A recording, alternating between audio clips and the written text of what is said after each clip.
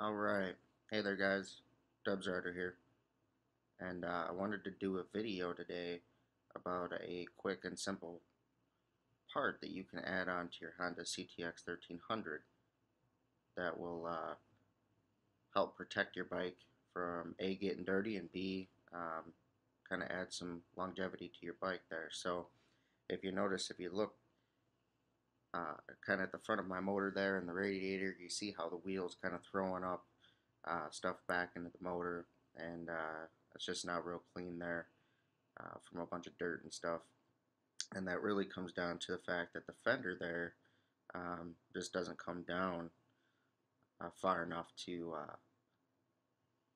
stop all that grime and dirt and stuff from getting thrown back into your motor. And it also work the same for like rocks. If you throw rocks back into your motor and your radiator there, it can cause issues, in the future. So what we're going to be installing today is this fender extender here.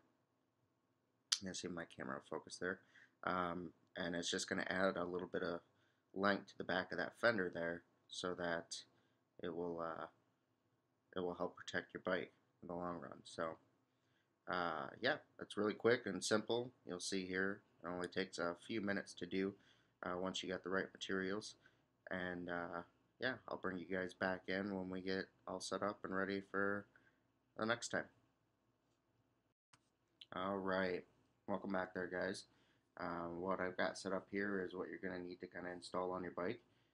As you can see, it's not overly complicated. You're really going to only use a few of these a few things to get it set up. So we're going to start with talking about the Sani wipes that I've got sitting right here. This is what I'm going to use to kind of clean off the bike, clean under the fender, make sure it's all nice and clean so that the epoxy has something to kind of adhere to. But this is a crucial step. Make sure everything is good and clean on your bike because the epoxy needs a clean surface. Next, we're going to be talking about this Gorilla Glue here.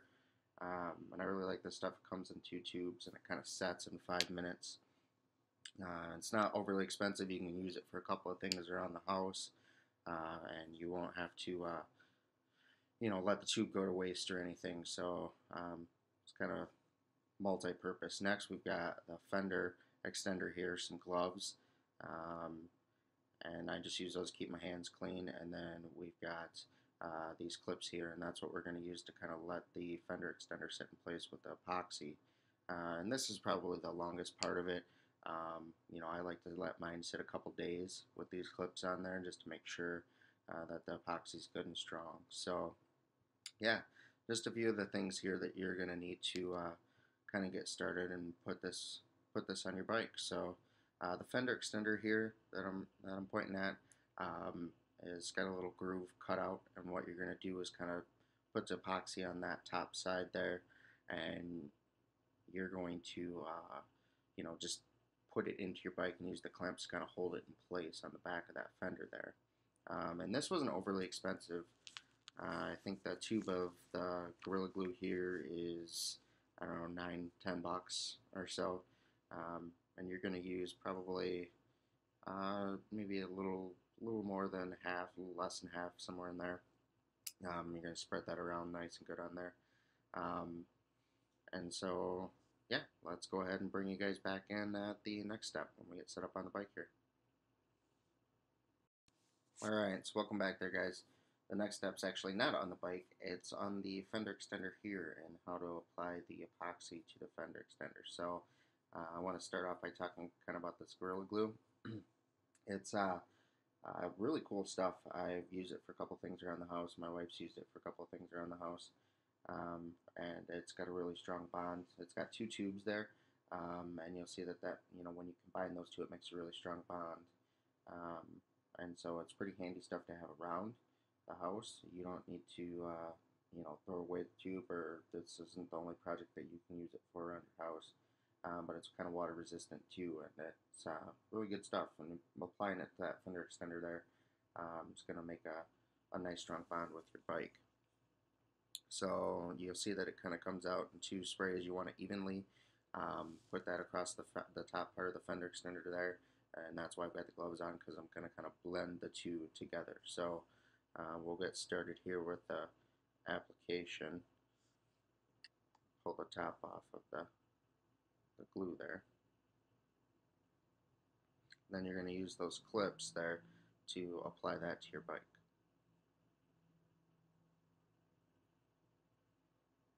Alright, so we'll get started here with applying the epoxy.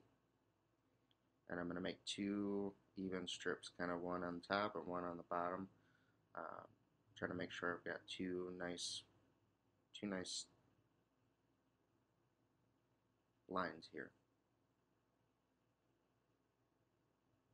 And this stuff's really thick here, so just keep in mind it's not going to be easy going to get it out of the tube in a lot of quantities here, or a whole lot of quantity. So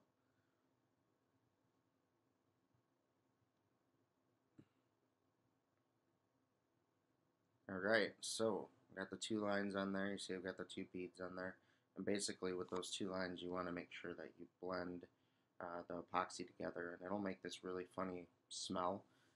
That's kind of how you know that it's working. So I'm just going to take my finger here and kind of run all the lines together and kind of spread out the epoxy there so it starts the blending process. And you've got 5 minutes or so before it starts to set. And that's not a hard line, it still stays wet for quite a while. That's why I leave it on there for a couple of days, but you want to make sure that you kind of get this in place within that 5-minute time frame so that you can kind of let it start setting in place and it fully cures in the right position, I guess. So what we'll do here is we're kind of under a time crunch now, so I'll get this moved over and we'll get it set up on the bike, and I'll bring you guys back in at the next step here. Alright, so welcome back here, guys. We'll get the camera set up here, but if you see here underneath the fender, I took probably 7, 8, 9 wipes, and I really cleaned the underside of that fender as much as I could before I'm moving this in there. Now, if you see here, I'm just kind of applying it lightly, moving around a little bit so that epoxy gets a chance to kind of blend with the underside of the fender there and make a nice good bond on it there. So I just move it around a little bit. Then I take the clip here and I'm just going to clip that on, making sure that you're kind of keeping with the lines of the fender, and you're making sure that you're kind of got it lined up right on the bike. We're then going to turn the wheel here and give ourselves some room to work on the other side, and we're going to line it up on this other side here, and we're going to clip on the fender for that side.